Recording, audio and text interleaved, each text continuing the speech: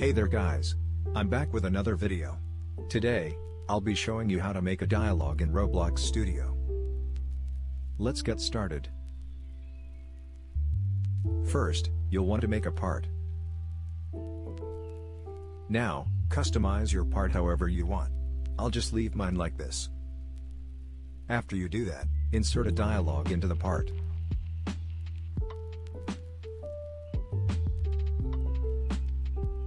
Now, click on the dialogue. You should see this in its properties. First, change the conversation distance to whatever you want. I recommend setting it to 25. Now, if you want to have a goodbye choice, turn the goodbye choice active option on. Type what you want the goodbye choice to say in the goodbye dialogue.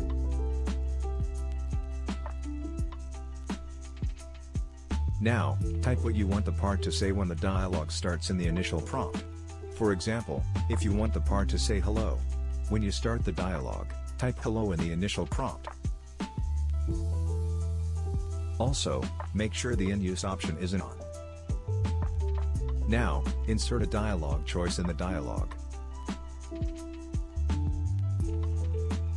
Now, leave the goodbye choice active option on. After you do that, type in whatever you want the goodbye dialogue to be.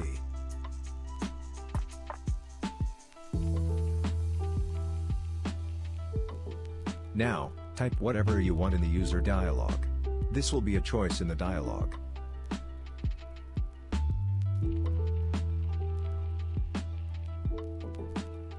Now, type whatever you want in the response dialogue. This will be what the part will say after the dialogue choice is clicked.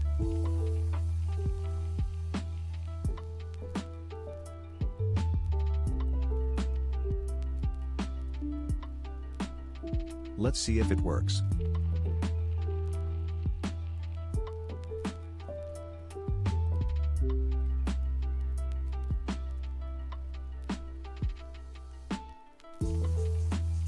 Yes, it works.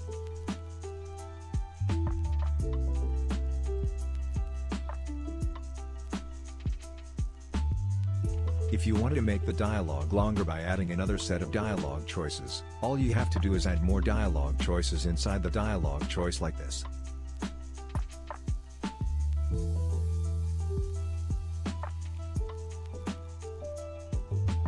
Now, do what you did with the last dialogue choice. You can change the user dialogue and the response dialogue to whatever you want.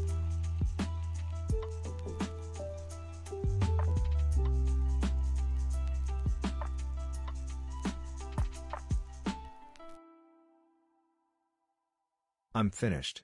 These are my dialogues. Let's test it.